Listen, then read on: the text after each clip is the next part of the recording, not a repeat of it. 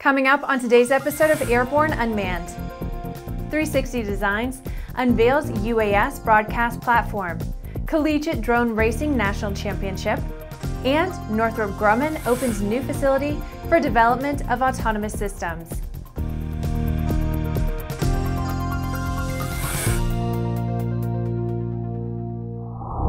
Hi, I'm Bree Cross. Welcome to the Aero-News Network's Airborne-Unmanned program, a weekly news program covering all things unmanned in partnership with AUVSI.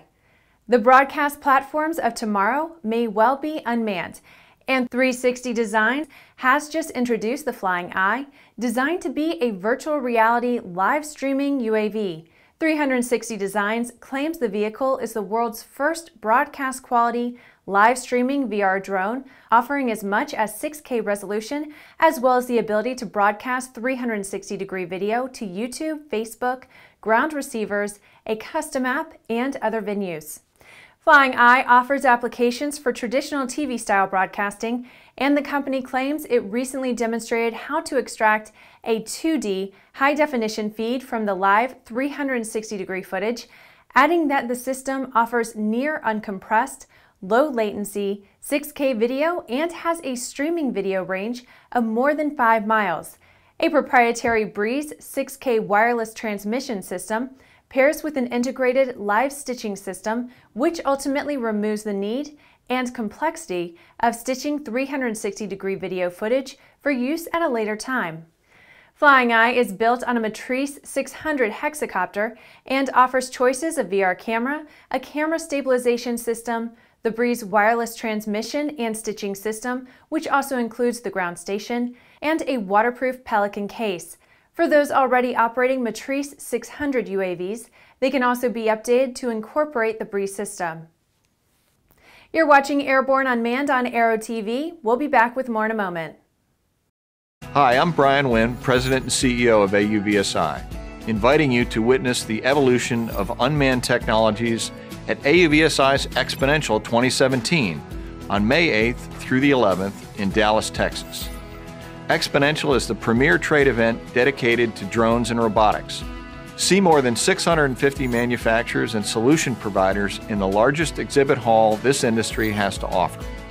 Join us for more than 200 hours of sessions on key topics and issues such as commercial unmanned applications, public policy and legislation, beyond visual line of sight operations, counter UAS systems, data management, women and diversity in robotics, and much, much more. Welcome back. In the next Unmanned Minute, let's take a brief look at a few of the shorter stories that are making the rounds of the unmanned vehicle communities. Aeryon Labs has announced that Bill McHale will serve as their new CEO. McHale assumed the role of CEO from Dave Cronch, the founder of Aeryon Labs, who will now serve as the company's first Chief Technology Officer. XTAR has announced that it has been selected once again by the U.S. Naval Air Systems Command to supply X-band satellite bandwidth for the MQ-4C Triton UAS. The blanket purchase agreement has a ceiling of $9.8 million and consists of a one-year base with 4 one-year options. Bowling Green, Ohio will begin using UAS to assist with engineering projects. The staff of Geographic Information System will use a DJI Phantom 4 Pro for projects involving tasks such as waterline replacements and road repaving. The UAS will be used only over the public right-of-way. Don't forget, Airborne-Unmanned and the Aero-News Network will be bringing you live interviews from the floor of Exponential 2017 on Tuesday afternoon and Wednesday morning, May 9th and 10th. Full broadcast schedules will be announced next week and posted to airborne-live.net. We look forward to seeing you all there. That was our Unmanned Minute. Now back to the rest of the news.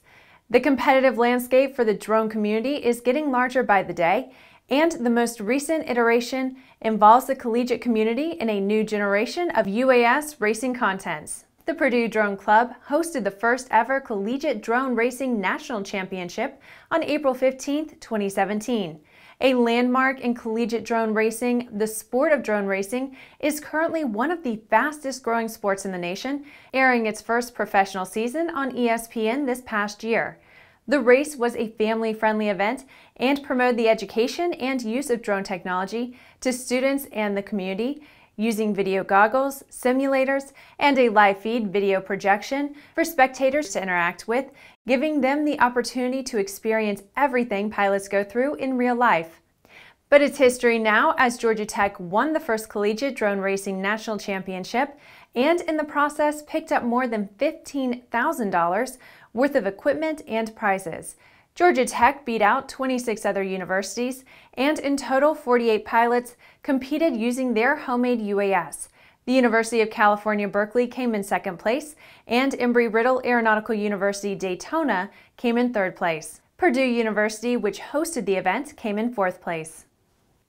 Northrop Grumman opened their new Grand Sky Unmanned Aerial Systems business and aviation park that will be dedicated to the development of autonomous systems and other capabilities. The facility is 36,000 square feet, located near Grand Forks, North Dakota. At a recent opening ceremony, representatives from senators and a congressman, as well as other state and local dignitaries, were there to see the program off to a proper start. Other attendees included Air Force personnel, community leaders, Red River Valley advocates, and executives from Northrop Grumman. Quote, "We are delighted to officially begin operations here at Grand Sky, cementing our leadership in the development and use of autonomous systems in partnership with North Dakota's UAS community," says Corporate Vice President and President Northrop Grumman Aerospace Systems, Janice Pamajans, via a press release. Northrop Grumman also has plans on building a hangar so that it can take advantage of the park's access to the adjacent Grand Forks Air Force Base, which is home to a squadron of RQ-4 Global Hawk UAS. The Grand Sky facility is Northrop Grumman's second major facility in North Dakota, as the company also has a manufacturing site in Newtown, North Dakota. Well, that's our program for this week. In addition to this program, our daily Airborne Unlimited episodes covering the entire aviation and aerospace world are streamed Monday through Friday. Don't forget to subscribe, like, and tweet us. Get comprehensive real-time 24/7 coverage of the latest aviation and aerospace stories anytime at aero-news.net, and more information on the innovative world of all things unmanned at auvsi.org and airborne-unmanned.net. We'll see you next week.